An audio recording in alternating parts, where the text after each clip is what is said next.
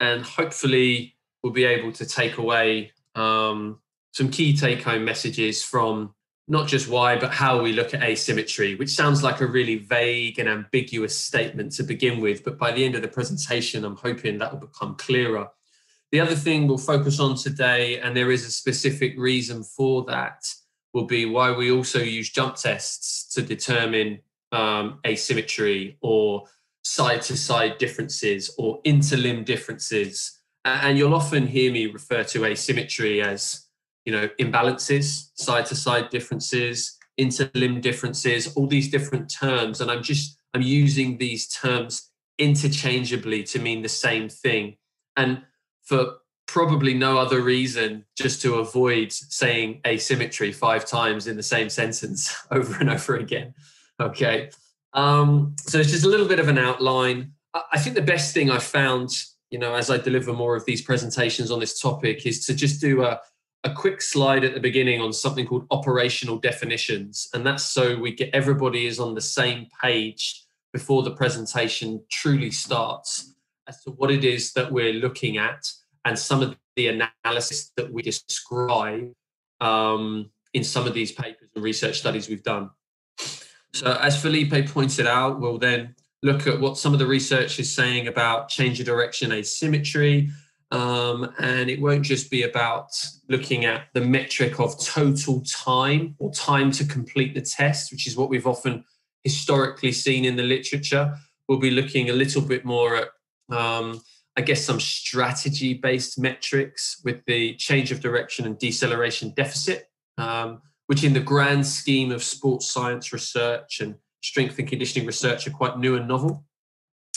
Then we'll move on to the use of jump tests to measure asymmetry and why we would use jump tests, before then looking at the importance of longitudinal and repeated measures study designs. Now, the reason we don't look at that for change of direction speed so much is because there haven't been as many studies on a repeated measures study design that have looked at COD asymmetry in the same way.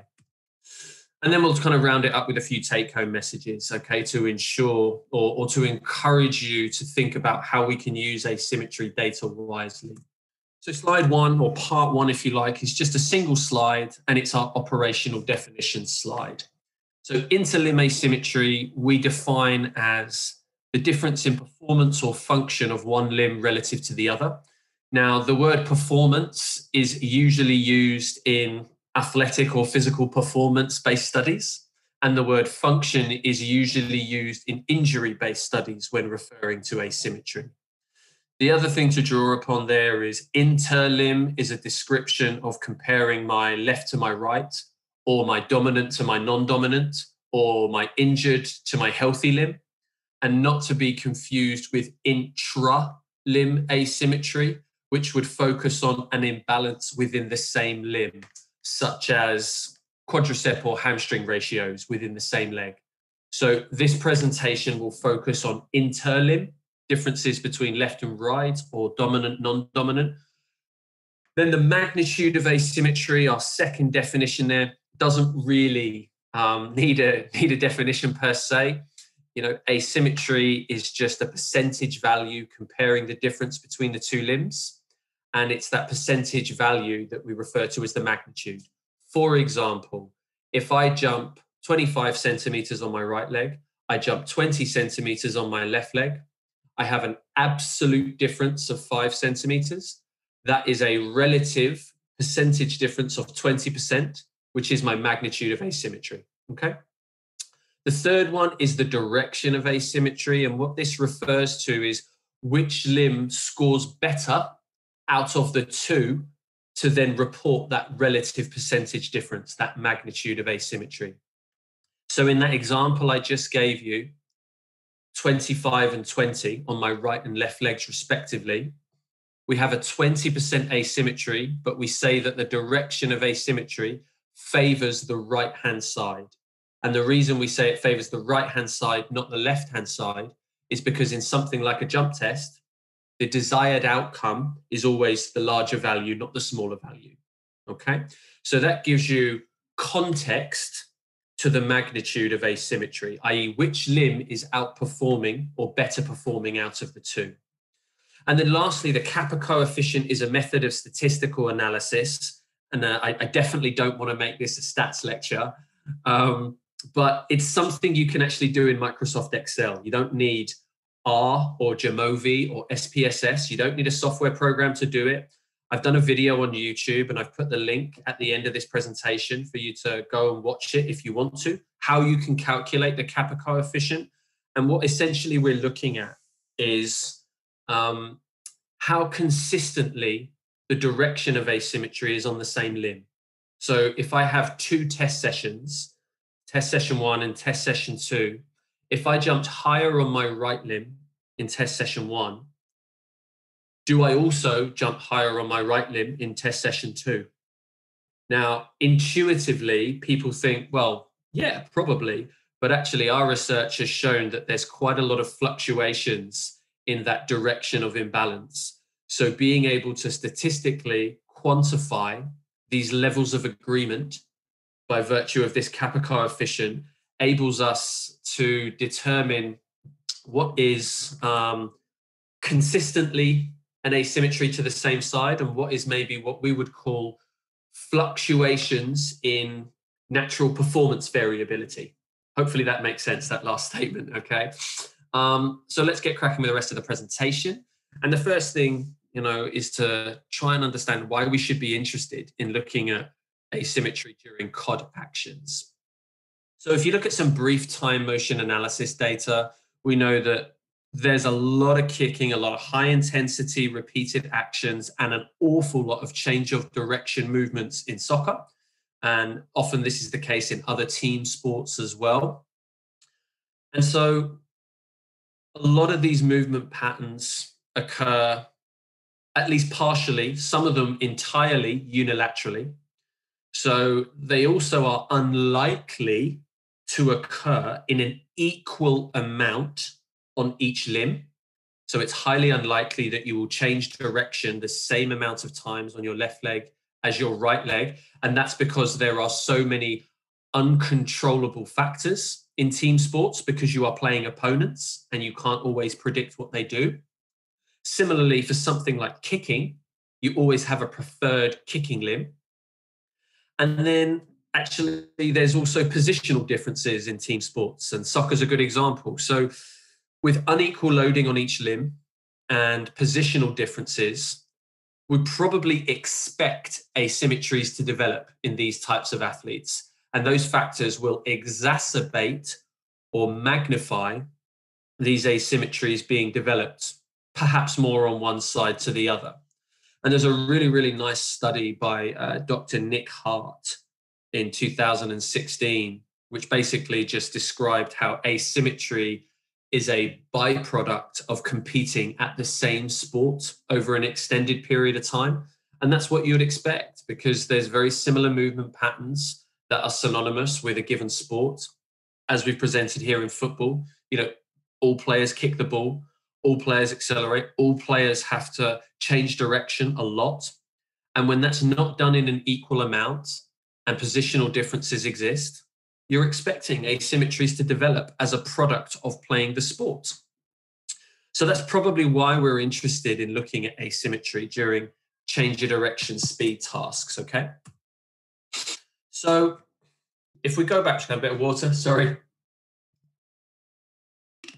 If we go back to some of the historical means of gathering data from change of direction speed tasks, as I mentioned at the beginning, we're typically only really interested in total time historically, like how fast can I complete the test? Yeah, whether it's an L run, a pro agility, the Illinois agility test, the 505 test, whatever the test might be. Now, if we're interested in asymmetry, the only way we can gather asymmetry historically would be if we were able to get time to complete the test off of both my left and right legs. So that would be the only way that we could historically gather asymmetry data. And then what we've more recently started to look at is Professor Sophia Nymphius has come up with something called the change of direction deficit. Okay, and that I think she came up with this in 2013 in a paper using American football athletes, which is basically the time taken to run the 505 test, which is a graphic of that above these bullet points.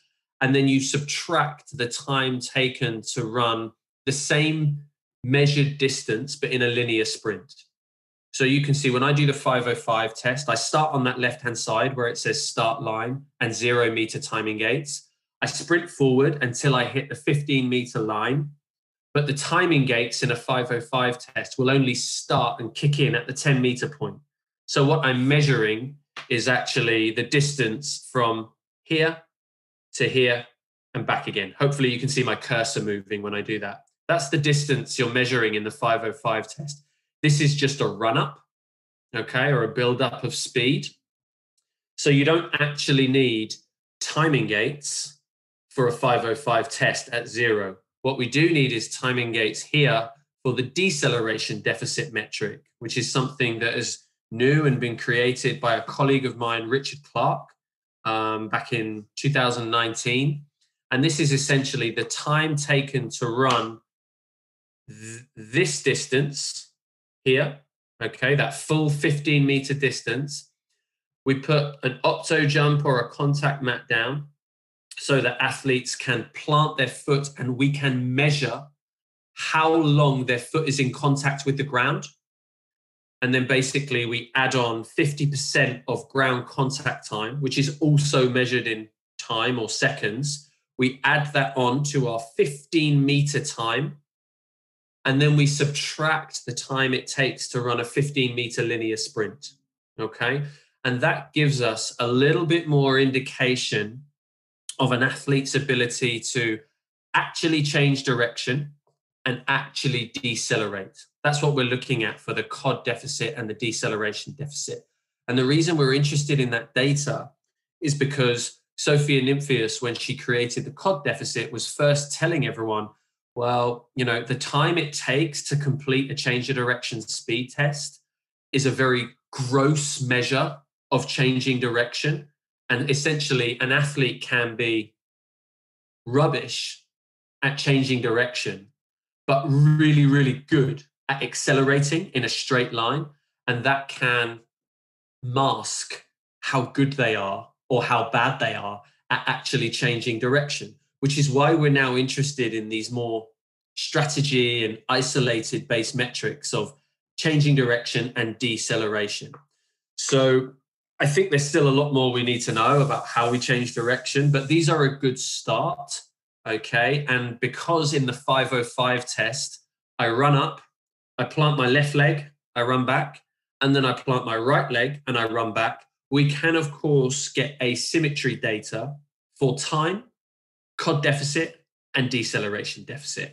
And we're now going to present you a couple of studies that have looked at that stuff. So we said that Sophia Nymphius came up with the COD deficit.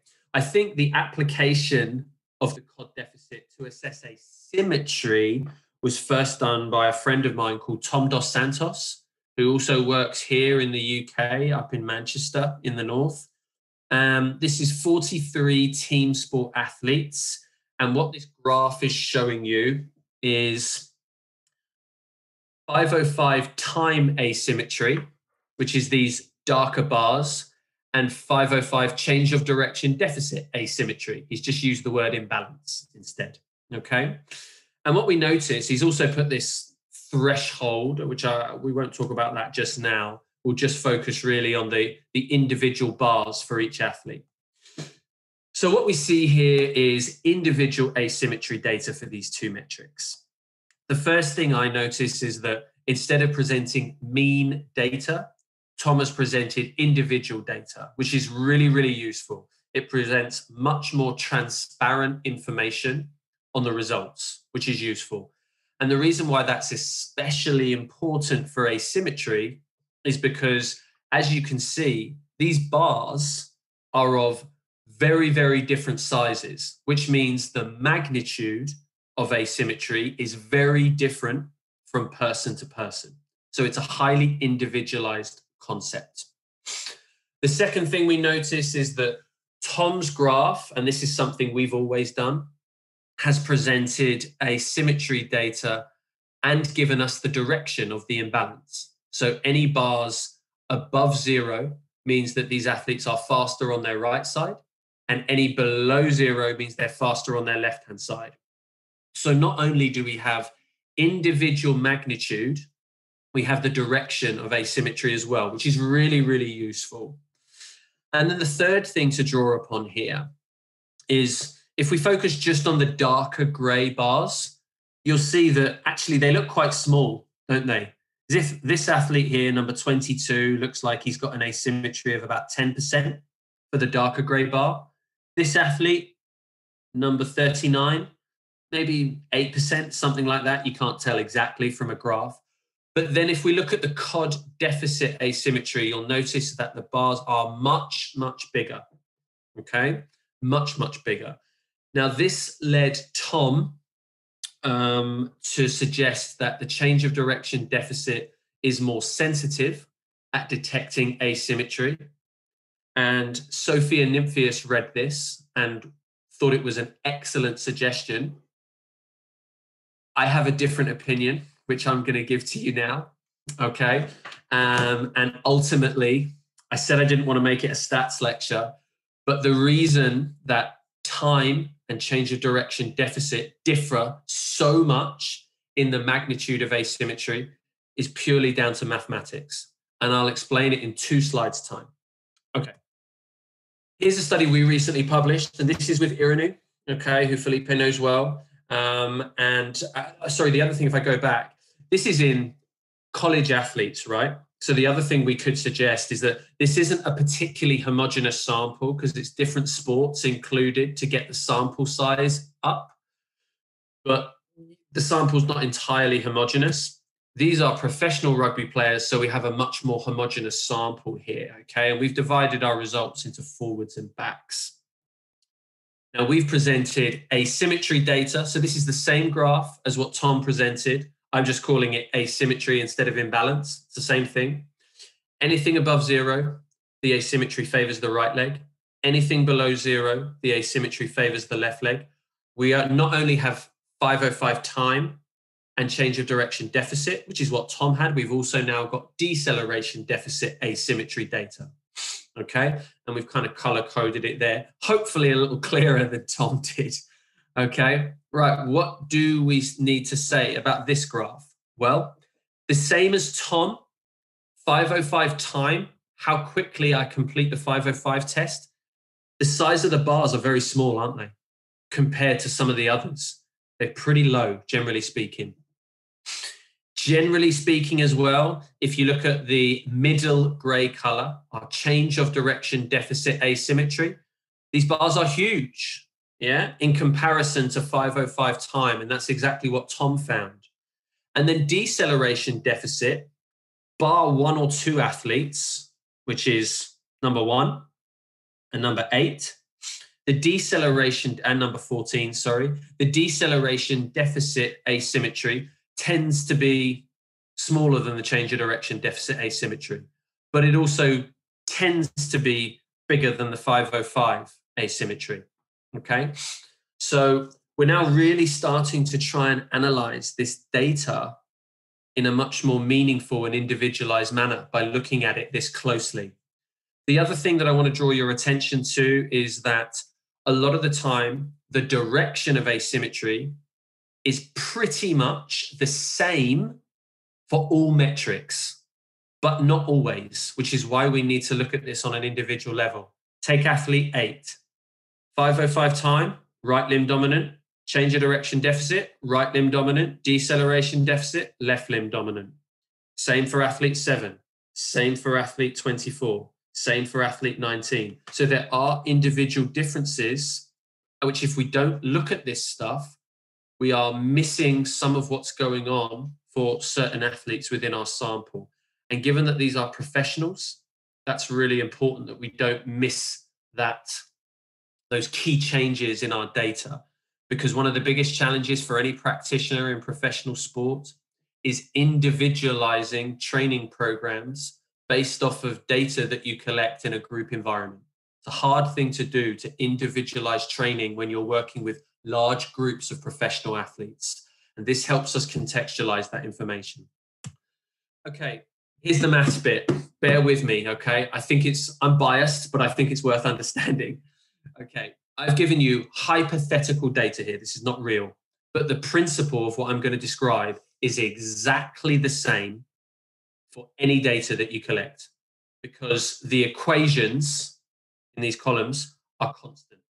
The equation never changes. It's the numbers that go into the equation that change. Okay. So this is how we would calculate asymmetry for total time in a 505 test. They ran 2.5 seconds on their right leg and 2.4 seconds on their left leg. And this is the formula we put it into. And if we need to be, we can discuss equations, which I've done a few papers on, and later on or at the end. This equates to a 4% asymmetry. Here's some more hypothetical numbers, and this equates to 9.1% asymmetry for this athlete, and so on and so on. Now, when I work out the COD deficit, the first thing I need to do before I look at COD deficit asymmetry is I need to subtract my 10-meter time from the 505 time, okay? And that's how we get our COD deficit numbers. So 2.5 minus 1.5 gives me 1 on my right leg. 2.4 minus 1.5 gives me 0.9 on my left leg. Now I dump those numbers into my asymmetry equation, and my asymmetry is now 10, not 4. And if you follow that principle, okay, for these three athletes, just look at how the magnitude differs for each athlete between time and COD deficit, 4 and 10. 9.1 asymmetry percentage for time, and 25 for COD deficit. 3.7, 6.7, 12, and 30. And here's our means. And again, a mean value is probably meaningless with only 4 athletes, but to make the point, we've got an average asymmetry of just under 5% and an average asymmetry for COD deficit of nearly 18%. And here is why, okay? I'm hoping it's obvious why, but I will do my best to walk that horse to the water. So here we have a difference between right and left of 0.1, okay? 0.1 seconds relative to 2.5 seconds, which is my denominator, is 4%. I also have an absolute difference of 0.1 here, because the difference between 1.0 and 0.9 is 0.1. However, 0.1 relative to 1 instead of 2.5 is 10%.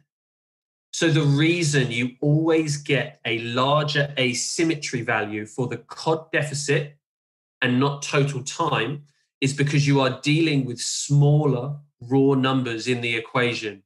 And that means that percentages are biased towards smaller numbers in the formula, okay? And that's why it will always produce larger asymmetry values, the COD deficit.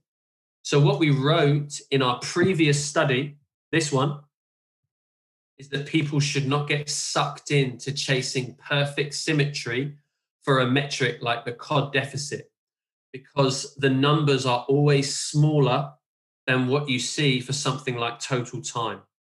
It's actually really difficult to figure out exactly how you would use asymmetry data during change of direction speed tests, because we've written in a few papers that we don't think total time is a particularly sensitive metric for detecting asymmetry, because mean values are often very, very low. So people look very symmetrical when you use total time to calculate asymmetry.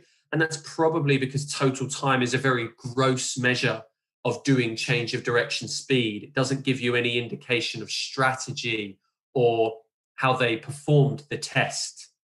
In the same way that jump height has been criticized in jump testing for us needing to understand more biomechanical and strategy-based variables. Whereas for the COD deficit, because we're now dealing with smaller raw numbers, which will result in a larger percentage difference all the time, it makes it look like you can almost never get a symmetrical athlete when you use this metric.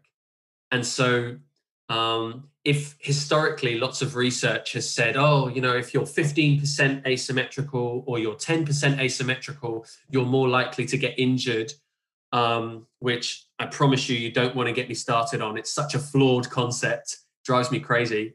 You know, but if people live and die by that rule of 10% or 15%, then a lot of athletes, according to this particular metric, would be at a much greater risk of injury. But I think that's a little bit of a flawed concept, okay? And perhaps if anyone has a question at the end, we can talk about that in more detail.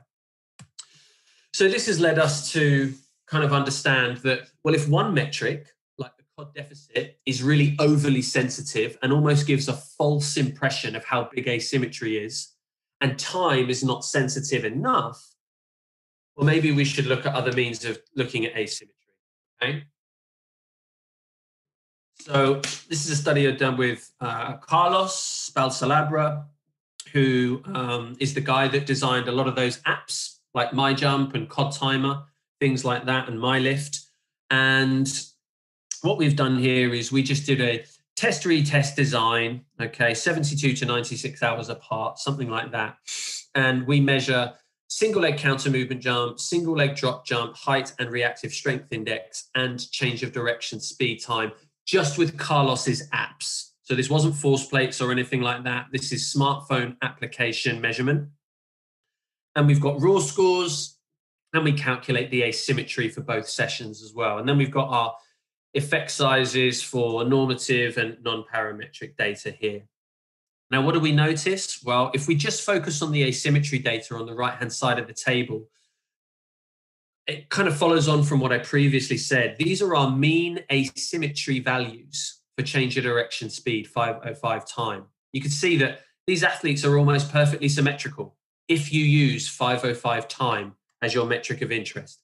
However, when the jump tests, they produce, generally speaking, much larger magnitudes of asymmetry.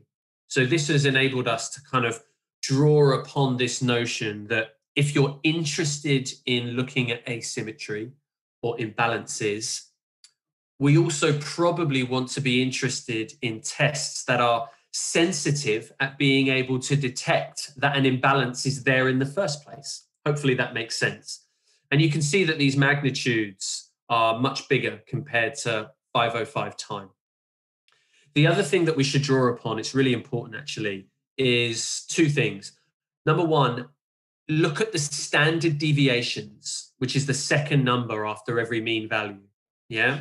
So the standard deviation of 10.64 average asymmetry is 8.56. Now, if we look at this here, if you compare the standard deviation for asymmetry compared to the standard deviation of the performance metric, you'll notice, hopefully, it's much, much, much different. So this represents roughly sort of 35, 40% of the mean. This is 80% of the mean, okay? If you look here, even when the magnitude of asymmetry is small, the standard deviation is massive. Yeah, this is about 75% of the mean. This here is, again, about something like 70, 75% of the mean value. And you'll see this is nearly 90% of the mean value, okay? What does a large standard deviation mean? It means that you have an awful lot, a great deal of within group variation in your results. Typically, it means it's a noisy metric, okay? And that's something that's really important to understand, especially when you're looking for differences, okay, between test sessions, of which in this example, there weren't any. The other thing this doesn't show us for these metrics is the direction of asymmetry, okay? So let me tell you now about, I was speaking about using the kappa coefficient to look at consistency in the direction of the imbalance. Well, let's have a look at what that looked like for our national level basketball players in this study, okay? So this is the same study, and now I'm going to present you the individual data. So this is COD asymmetry, all right? Now the dotted lines represent the coefficient of variation, Okay, and the coefficient of variation is being, or the between session coefficient of variation. And the coefficient of variation is a measure of absolute reliability.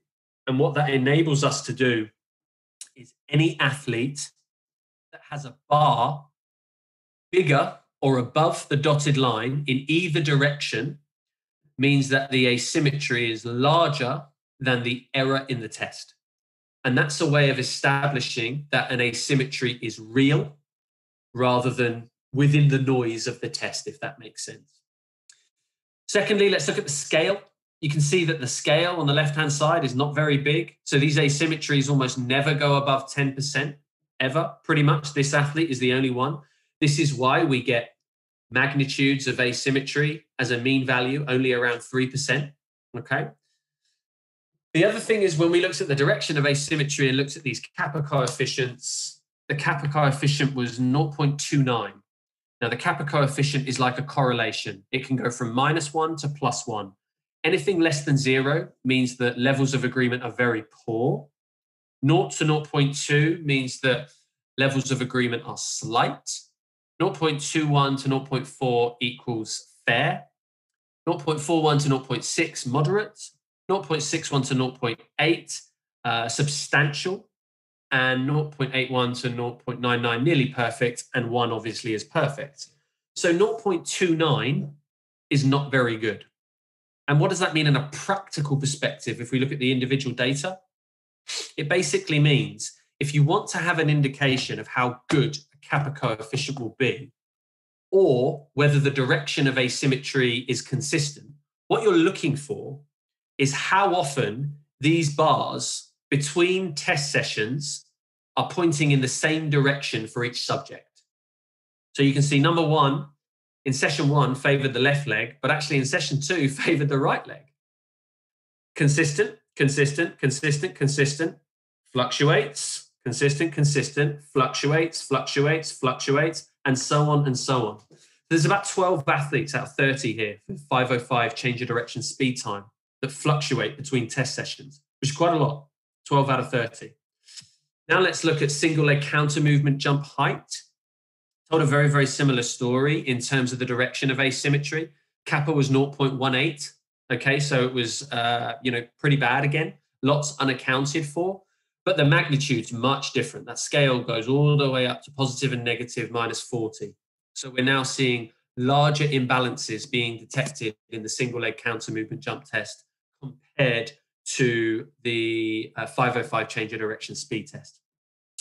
And the last one is jump height for the single leg drop jump. Now, what we see here, again, the graph looks a little different. The magnitudes are large, again, like the single leg counter movement jump. But this time the kappa coefficient was 0.72. We only had 4 athletes in the whole group who fluctuated or swapped sides in their asymmetry or their limb dominance between test sessions. Yeah, you can see, if I can get my cursor, one of them here. Favors the right leg in session 1, favors the left leg in session 2. This athlete's the same. So is this athlete here. But actually, most of them all favored the same side between test sessions, whether that was the left leg below 0 or the right leg above 0. What does that mean? Well, we don't know for certain, but what we said in the article is the drop jump, particularly when you do it on one leg, is a really challenging test. It's very hard. And the harder a test is, the harder it becomes to manipulate your strategy to try and achieve the same outcome. And Sean Maloney said in 2016 that asymmetries are best identified from maximal effort tasks. Okay? Now, the single leg counter movement jump can be a maximal effort task, but because your foot is in contact with the floor for a much longer period of time compared to the drop jump, you can manipulate your strategy somewhat to try and achieve the best jump height that you can do. A drop jump is much more technically harder, technically demanding. You know, you have to get off the ground as quick as you can. You've got to stay really stiff at the knee, and then you've got to still try and jump as high as possible. It's a harder test than the single leg counter movement jump. And it's possible that in a harder test, it's harder to change your strategy or cheat the test, which means what we might see is a truer reflection of asymmetry in a harder test because an athlete can't cheat it, if that makes sense. So that's something that we spoke about when comparing the single leg drop jump to the single leg counter movement jump.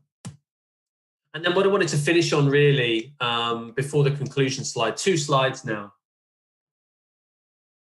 What that's done is that's gone, well, that's interesting, but it's only in the test retest design. In my PhD, we looked at this longitudinally, okay? So we tested the single leg counter movement jump on force plates, and we measured jump height, peak force, and concentric impulse. And all the values you see here are asymmetry values, okay? We did this in pre-season, mid-season, and end of season, and this is in a professional football club. We also did the single leg drop jump test using the opto jump measuring equipment, and we took jump height, ground contact time, and reactive strength index as our metrics. So we've got a real nice mixed bag of data here. You know, we've got 3 metrics per test. We've got a lot of data. And here's our mean asymmetry values for both tests for all these metrics at each time point, okay? Once again, you can see the standard deviations are huge, really, really big, which means even in professional athletes, a more homogeneous sample, the within group variation in asymmetry is very, very large. Now, before I release the red and green boxes, just take a look at these scales down here for me, okay? What we did is we wanted to look at whether or not the magnitude of asymmetry significantly changed throughout the season. And then we also wanted to look at the direction of asymmetry, okay? And whether that stayed consistent between measured time points. So we use the effect size scale, okay, plus our repeated measures ANOVA to look at the magnitude differences. And we use the kappa coefficient, which is that scale I just described, for the direction of asymmetry. So here are the effect sizes, okay? And to save you time, out of this 9 and this 9, the largest effect size values we have are minus 0.6 and plus 0.55. And if we look at our scale, that basically means that our effect sizes, our differences throughout the season are either trivial or small. So what we wrote in this paper is that this data gives the impression that the magnitude of asymmetry stays relatively consistent throughout the course of a season, but only when using mean data, right? And you just need to look at the raw numbers in the blue here. Just look at them and just, don't worry about the effect sizes for now. If you just say, well, 11.19, 8.61, 8.93. So it drops a bit in mid-season and then it stays very constant. Peak force, 10.49, 6.22, 9.54. Okay, that changes a little bit, hence why we have the biggest effect size values for this metric here. But again, look at the drop jump, 8.42, 10.13, 10.42, 6.38, 6.96, 6.10. These values are not changing much. These mean values look like they're relatively consistent. However, we know that the standard deviation is so big. So the mean value suggesting that asymmetry doesn't change much seems like an incredibly flawed concept when the standard deviation is so big. So let's look at the direction of asymmetry now. Okay, we've got this message potentially being conveyed that the magnitude of asymmetry is pretty consistent. But when we look at the direction of asymmetry here, let's take the first one, jump height in a single leg counter movement jump, 0.52, 0.35, 0.77. And just to be absolutely clear, what we're looking at here is if I jumped higher on my right leg in pre-season, do I also jump higher on my right leg in mid-season? That's what we're looking at, limb dominance effectively. And the answer was we get 0.52. So we get a moderate amount of time. These athletes are favoring the same limb by mid-season. If we compare pre-season to end of season, that drops a little bit into our fair category. But if we compare the second half of the season, mid-season to end of season, we get substantial levels of agreement. Now let's look at some different metrics. Concentric impulse, 0.07 minus 0.06, 0.33. These values are terrible. Let's look at jump height for the drop jump.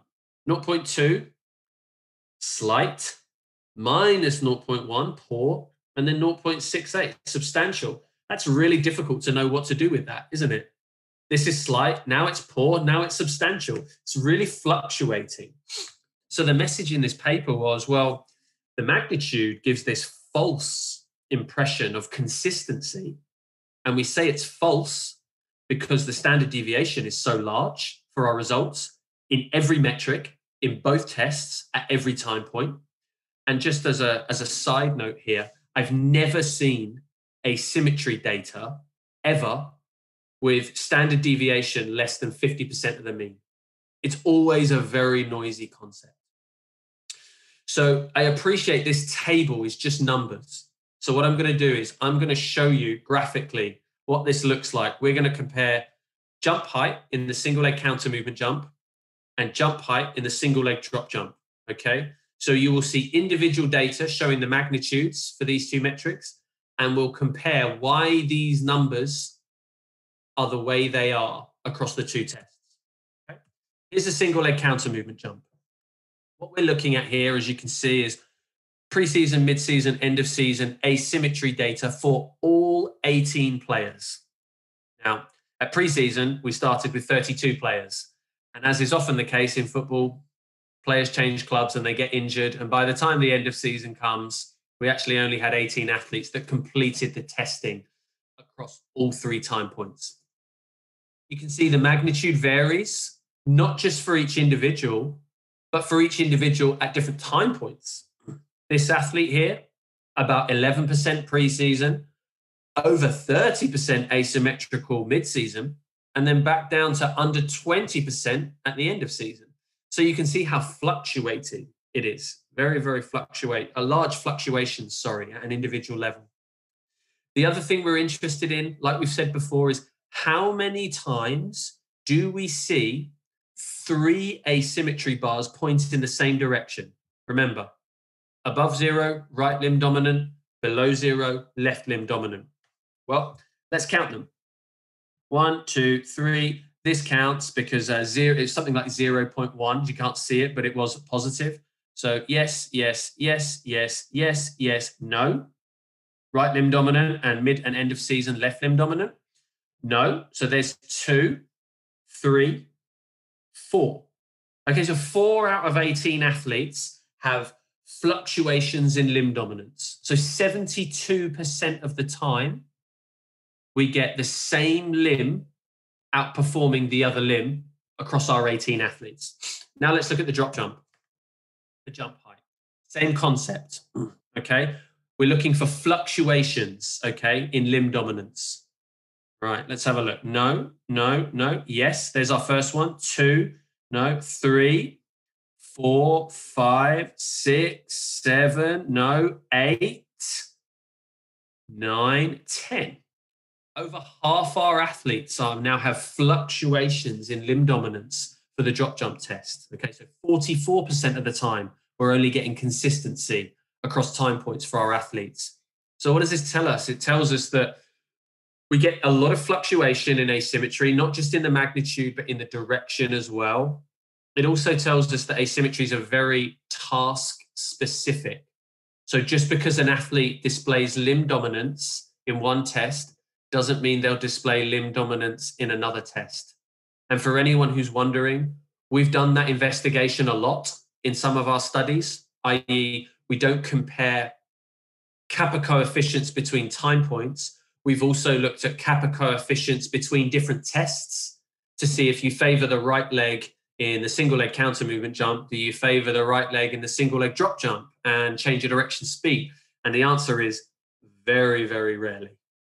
Yeah, so kappa coefficients tend to be very poor, very low values, often below 0 actually, between different tests, which again really highlights the task and individual nature, not only of asymmetry, but of limb dominance, actually. Okay. So let's just finish up now. Probably a little bit longer than I was intending, so sorry about that. So asymmetry is a relative concept, and by relative I mean it's a percentage. A percentage is a relative concept because a percentage is telling you an imbalance from one thing relative to another. In this case, right limb relative to left limb. Group mean values. Well, we've done about 4 or 5 test-retest designs, test-retest study designs, and I just showed you a couple of them. And the magnitude of asymmetry very rarely changes between time points or test sessions. It's the direction of asymmetry that fluctuates more. Okay, so when we've got this false impression of mean asymmetry being consistent, it means we've got to look at an asymmetry on an individual basis. When you see that standard deviation is really large relative to the mean, it means you've got a lot of variation within your group. So we've got to make sure that we look at asymmetry on a case-by-case basis. And the direction of asymmetry is really important as well. And what we've said is maybe that helps us determine what's true limb dominance and what is perhaps fluctuations in performance variability. And maybe it's those true limb dominance cases, which are the ones that we need to, be concerned about. If an athlete is consistently outperforming one limb relative to the other, then maybe that weaker limb, maybe we just need to improve its capacity. And by improving a weaker limb's capacity, an imbalance will probably naturally start to get smaller anyway. Okay, that's me done. And I'm guessing if we've got time for any questions, we can go for